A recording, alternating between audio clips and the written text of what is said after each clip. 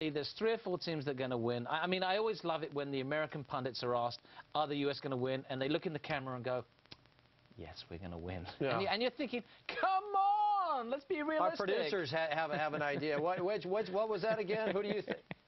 And it's probably, they're talking to me. You can't hear. I'm thinking he thinks it's probably Honduras, right? Yeah, right. Come on. No, but you know it really comes down to form, and that's the beauty of this thing.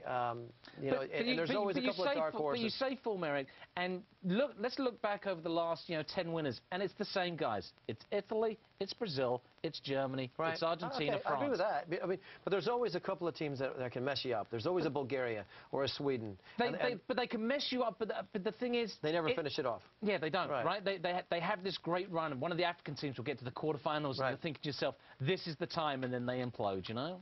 Yeah. Well, I mean, to answer the caller's question, do we think we have a realistic chance of winning the World Cup? Probably not.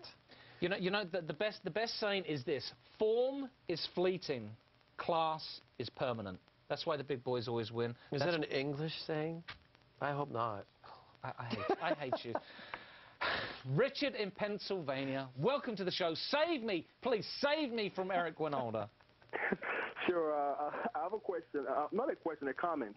I'm not sure. This is to Eric, though. Eric, do you think the U.S.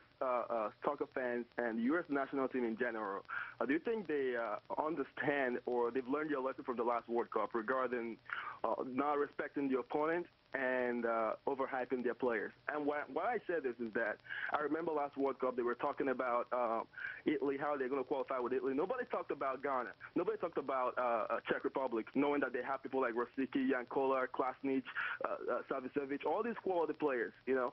So, when the U.S. didn't make it out of the group, the whole response was, oh, we messed up. But the real question, the real situation was they weren't good enough. What do you think?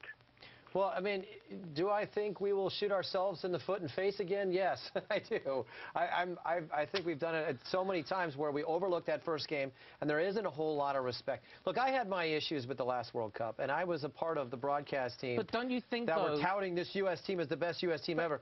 I just got to come out and clear the air with that one. I was told to say that, okay? I don't think a lot of people really thought that was the best we've ever had.